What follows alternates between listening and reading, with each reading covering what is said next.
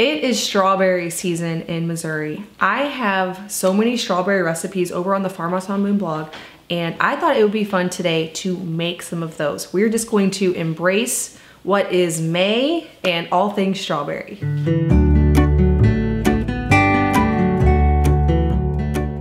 Today's video is brought to you by Wondrium. More on them in a bit.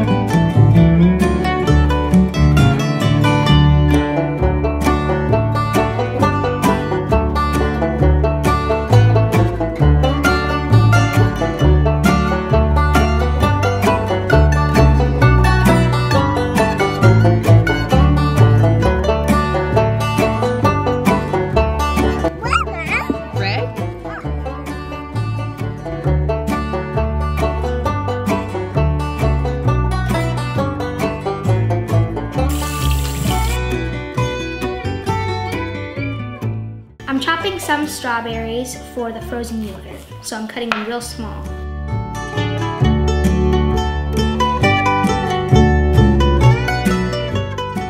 I'm gonna set these aside because we're working on our strawberry jam now and we're going to make our ice cream later.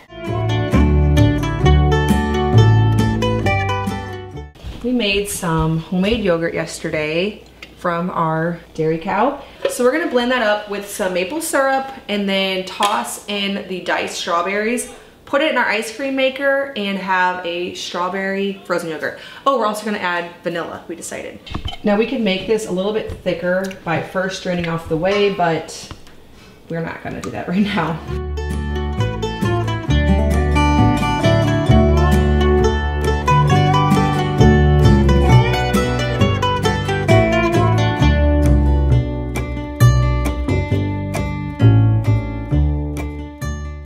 All right, I want to take a quick break from all of these delicious strawberry goodies and tell you about a resource that I have been enjoying called Wondrium. I have been exploring around on Wondrium. They have so much for me to learn from in a very entertaining way so that I can sit down at the end of the day and learn something new that I can apply into our home. As you know, I love learning new things for our home. Everything from making cheese to fermenting dairy to making sourdough. I am always learning something new, canning, making jam, so many things for our home. I sat down and watched Barbecuing Meats with Dry Rubs and Sauces by Bill Rewa of the Culinary Institute of America. He taught me that there's a big difference between barbecuing and grilling, which I didn't know. We just got our barbecue pit. I know a lot of you think it's crazy, but I've never grilled. My mom always grilled growing up. I've been around it, but I've never had a grill, and I'm really interested in exploring all the culinary possibilities that come from that. And I, like many others, assumed that grilling and barbecuing was the same thing. I learned that barbecue actually started in the Caribbean, where they rubbed a spice mix all over the meat and then cooked it slowly over a smoky fire. So this would actually result in something that could preserve the meat. So barbecue equals slow, smoky fire, really slow cooking from all sides, whereas grilling is a direct heat from the bottom. I also learned about the different barbecue traditions all over the country. So in some places like Texas, there's a focus on beef, whereas in Kansas City, you can get all kinds of barbecue. So much variation, and I'm really interested in exploring the topic and then also learning how to best cook my meats, what spice mixtures complement which different cuts. So much good information there for me as a beginning griller. And all throughout Wondrium, you can find similar topics that you are interested in that you need to learn more about in your own home. Wondrium is an educational video service where you can find any topic that you are interested in, dig deeper, and learn more. They have art, business and finance, food and drink, health and mindfulness, history, hobby, literature, math. They bring in trusted and respected experts from all over the place to teach on the topics that you want to know about, as well as nonfiction storytellers, resulting in over 6,000 hours of video courses, documentaries, and series. If you've ever wondered about anything, Wondrium will be your new favorite place. Make sure to check out the link in the description box below to get your free trial. You can start combing through some of the courses, find something that interests you where you want to dig deeper. All right, next up, we're gonna make a sourdough strawberry shortcake, which we're very excited about because it's gonna be really delicious, and we're gonna have it for lunch, dessert. Ruth, can you add 3 cups of unbleached all-purpose flour? Joe, I'm gonna have you add, like basically all this baking powder, with a tablespoon and a half.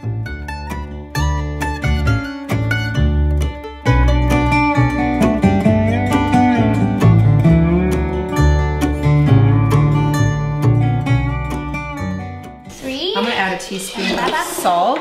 Don't worry if you didn't write everything down. There's actually going to be a printable recipe book. So if you go to bit.ly/farmhouse strawberry, all of the recipes that we're making today with strawberries, you can just print that off and have in your own kitchen for free. Okay, so let's mix these dry ingredients together, and then we're gonna cut in cold butter. So Johanna, do you wanna help me cut this up? So 1½ sticks. For the wet ingredients, we're gonna do 1/3 cup of cream, 1/2 cup of maple syrup, okay. 1/3 cup of sourdough starter. This is actually some really nice starter that I got going last night. Now you can long ferment this recipe, and I actually did long ferment the cream cheese cobbler we're gonna make next, but I did not do this one. So you can do either way for either recipe. 1 egg.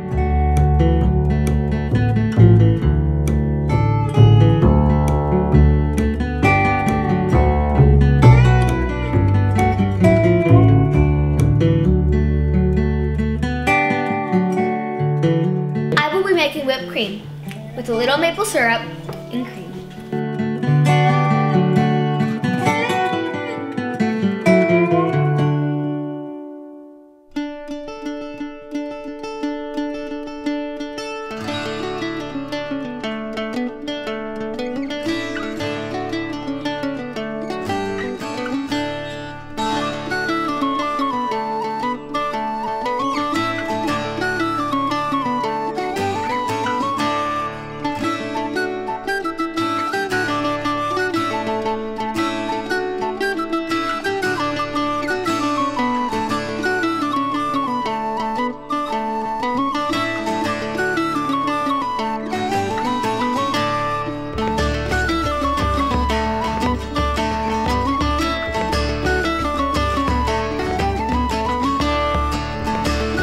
Last night I combined 3/4 cup of milk, 3/4 cup of all-purpose flour, and 1/4 cup of sourdough starter. This made it to where my grains were long fermented. Now I'm gonna turn this into my strawberry cream cheese cobbler, which is very delicious.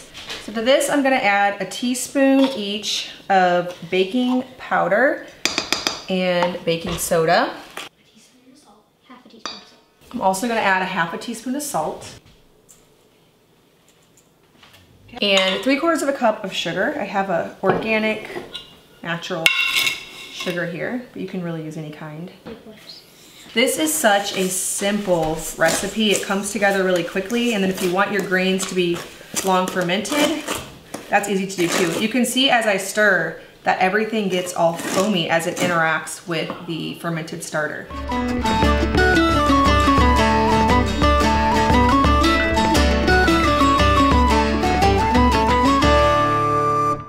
I'm gonna add 1/2 cup of melted butter. I do have to make this in a cast iron skillet, but today I'm gonna be making it in a baking dish. You can do either way. If you do make it in a cast iron skillet, you can just melt the butter right into the cast iron skillet and then add your sourdough starter mixture.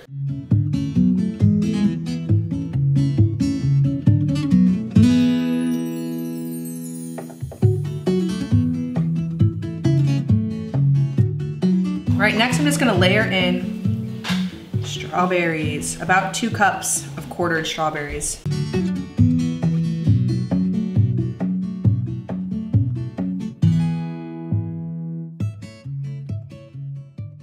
Next, I'm gonna add about 4 ounces of cream cheese. I'm just going to cut it up and layer it on.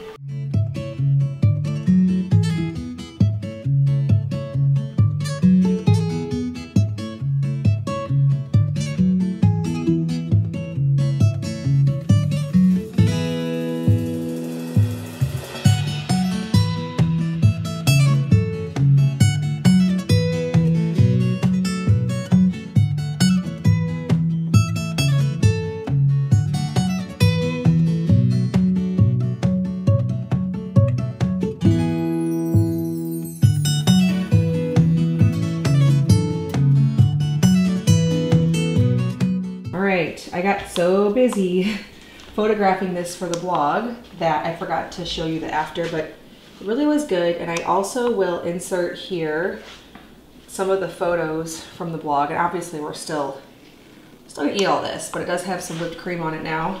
That's the consequence of blog photography.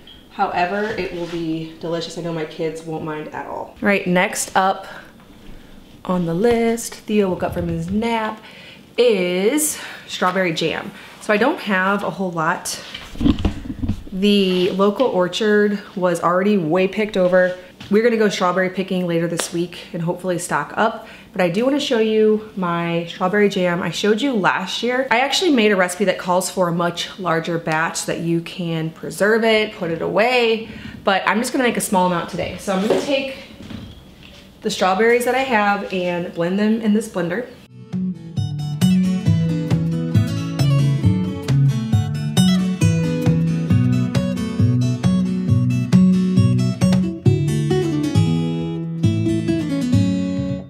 My original recipe calls for half a gallon or 8 cups of strawberries. I had exactly 4 cups, so I am just going to do that and a cup of honey. My original recipe called for 1/3 cup of pectin and juice from a lemon, so I'm gonna do half a lemon and then half of the pectin as well.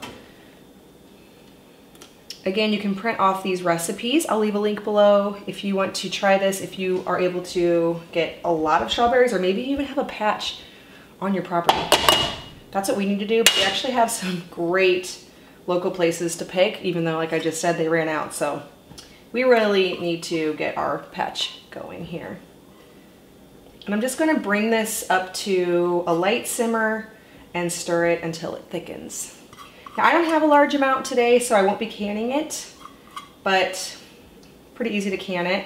Just want to sterilize your jars, and then I take mine and flip them upside down until they seal.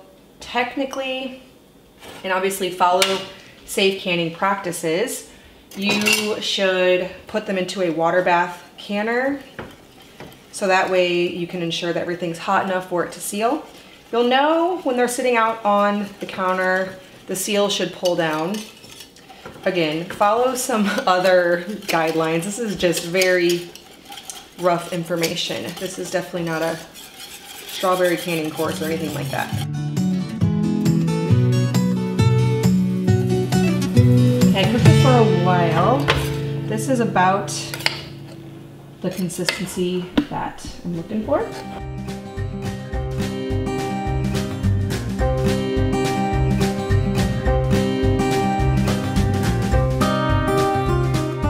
Now I'm gonna add a little bit of this jam to the yogurt and vanilla maple syrup that my daughter blended up earlier, and then also the little pieces of strawberry, and we're gonna make a frozen yogurt. So lately we've been making a lot of ice cream because we have a dairy cow and we get a lot of milk, but we are weaning the calf. We're gonna be weaning the calf very soon. I think that we're gonna actually do that this week, but we put that off way too long. For you homesteaders, you know that. But we get nowhere near enough cream that we would like because she saves it for her calf. And you can't really make ice cream with milk. You can, but it's very icy. So we're trying with yogurt to see if that thickens it up enough so you can make ordinary milk into a nice ice cream, creamy product by making it into yogurt first. So we'll see, that's been our theory anyway.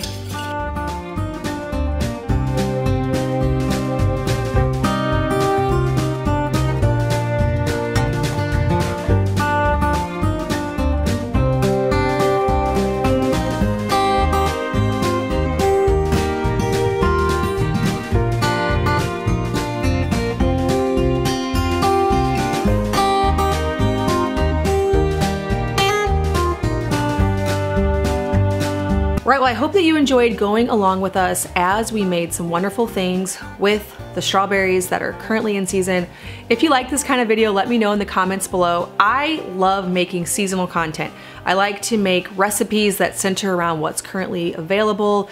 I like to do homemaking videos where I'm sharing cut flowers in the summer, pumpkin recipes in the fall, snow forts in the winter. I really like to capture what's going on in the world around us in video form, and I hope that you do too. Make sure to check out the link in the description box below to show your support for my channel by checking out Wondrium and receiving your free 14-day trial. As always, thank you so much for watching. If you are brand new to my channel, please hit that subscribe button. I make new videos every week on food from scratch, natural living, and a handmade home. Thank you so much for stopping by our farmhouse.